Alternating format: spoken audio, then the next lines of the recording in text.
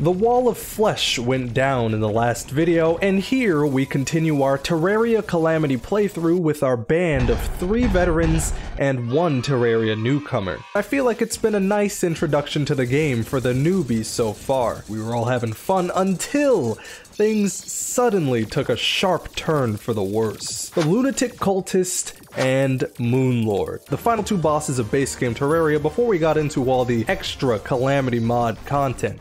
I knew going in that Moonlord would be an agonizing experience, no different from every other time we fought him. But Lunatic Cultist? I didn't remember ever really struggling with him, so I thought he'd be a tiny traffic cone we'd kick over on the way to challenge Moonlord. This traffic cone broke our fucking toes.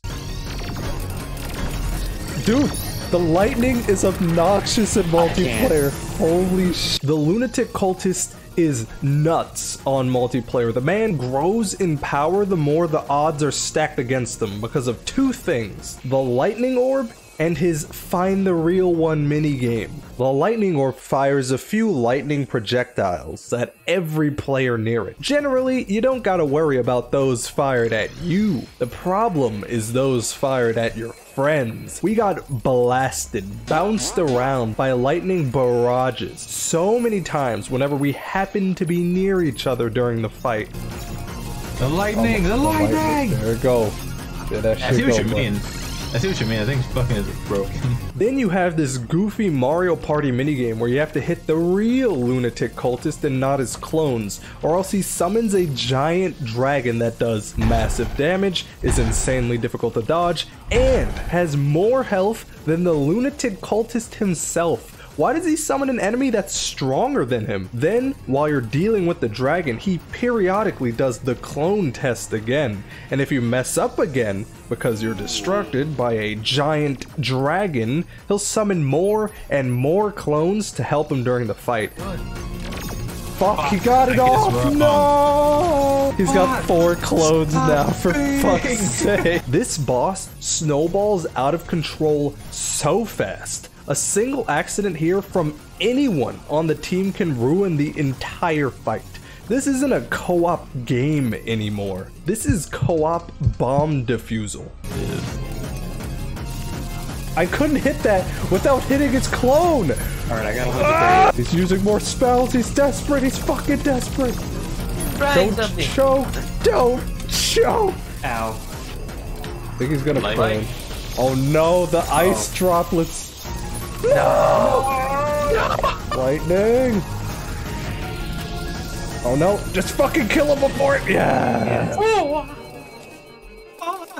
The dragon's still here! Jesus Christ! We eventually get the best of the Lunatic Cultist though, and brute force our way through the pillars, as per usual. Next up is Moonlord, and this is where the pain truly begins. Moonlord kicks our asses every playthrough, but this time we were also forced to watch a new player lose the light in their eyes. Sechwan was broken by the end of this fight, and I don't think anyone can blame him. I'd even say it's a rite of passage of sorts. You're not a Terraria fan until Moonlord makes you hate the game.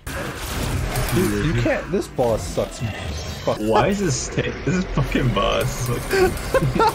Our strategy for Moonlord basically has us taking shifts like it's a part-time job. 1 or 2 people at a time duel Moonlord, while the leftover players wait elsewhere for the others to inevitably die to Moonlord.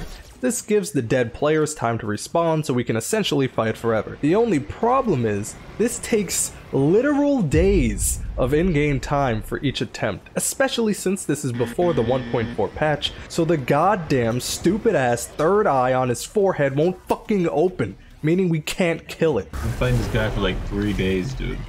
Yeah, I've done another 3%!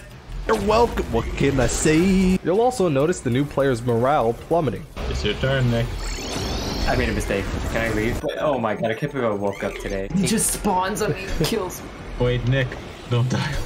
You're a good boy. Alright, I'll try. He's dead, I won. Well, we finally killed Moonlord. Pretty anticlimactic. His health bar in the corner was broken, I don't know what was up with that. His health bar under the heart seemed to be correct though. Either way, he's dead and we can move on. But at what cost? We may have destroyed Moonlord's heart, however the new player also got wounds on his heart that might never heal. We took him in for his first playthrough of Terraria straight to Calamity Expert mode. That's like if he had never been swimming before and we threw him into the deep end of the pool because the shallow side would be too boring for us. And then he drowned. I mean, it wouldn't be such a big deal if Moonlord were the final boss and this struggle happened, just a bit of a bitter aftertaste on an otherwise enjoyable playthrough for him. But those of you that know the Calamity mod know that this is just the beginning. I've seen how we do against Providence, and let me tell you, it is not pretty. We're going to start a new playthrough whenever Calamity gets ported to the Team Mod Loader 1.4 update. This is more of a warm-up playthrough than anything else. We've been skipping bosses and going in under-geared and stuff. I'm just saying, I don't think this train is making it to the station. If you never hear about this playthrough again, assume it's gone off the rails and is somewhere out there as a smoldering wreck. Don't bother sending help.